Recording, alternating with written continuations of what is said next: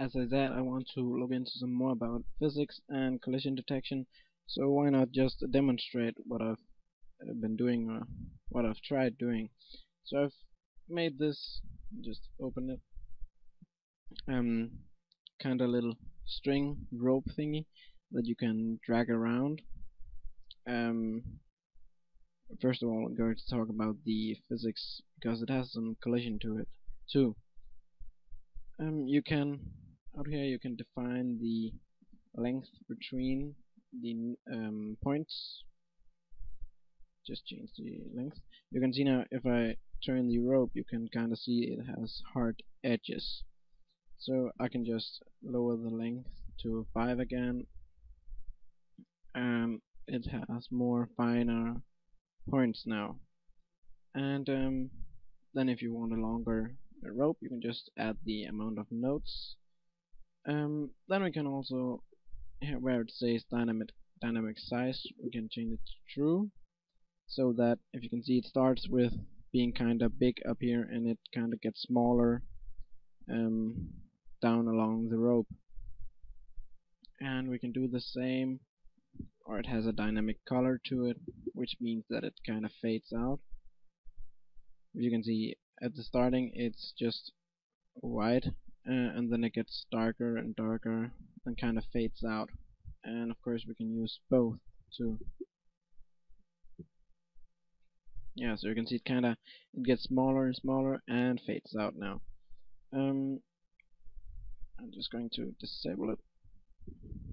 Yeah, and if you are thinking or going to ask why I have this huge gap right here in my source code, I just made it because I don't want any hating comments on my way of programming or the reason that I made something. And yes, I have gotten that, so that's the reason for the gap.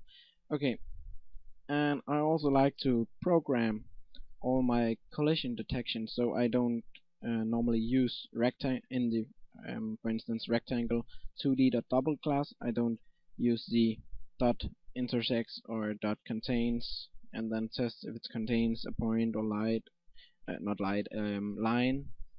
and things like that. I program my own collision detection. And this rope here, if it touches itself at some point, it'll say it'll make a red circle around the point. If we're just going to drag it into itself, you can see it creates these red circles around the point where it intersects with itself. And the reason that I also made this on my own is because if I just use the line.2d and then check if these points collides with itself, it's going to say that they're constantly colliding everywhere, because the one point where it ends, another point starts another part of the line or rope. So it'll say that these two lines are colliding, and that's one of the reasons that I make my collision detection algorithm. And the other one is that I can make them faster too and change some stuff. So yeah, just a little rope here with some cool whoa, it didn't. With some cool features, and yeah, I've made something more. This curve here, or it's like a rope too. So there's a rope in between these 2 points, and you can see if the more I drag it away from the point, the more it kinda, yeah, I don't really remember what it's called, but yeah, it's the more I keep it, the more it's kinda, yeah, I can't explain right now. And then the more I drag the 2 points closer, the more it's going to hang down, and I can just move them around and get it to jump, and yeah, and it has some physics to it. And I can also drag it, and it's just going to jump right back. And then if you didn't watch my 100 videos video, I showed some cloth right here. that I made too. So we have this cloth and we can drag it, and it acts like real cloth. And we can drag this in front, and it looks really neat. And we can also pause and, or we don't have to, but pause and remove some of the cloth, and yeah, you can tear it down. And you also you can kind of, like the rope, make it in better quality, or get the points closer so it gets in a higher quality, but that takes up more CPU. So yeah, you kind of get the image of it.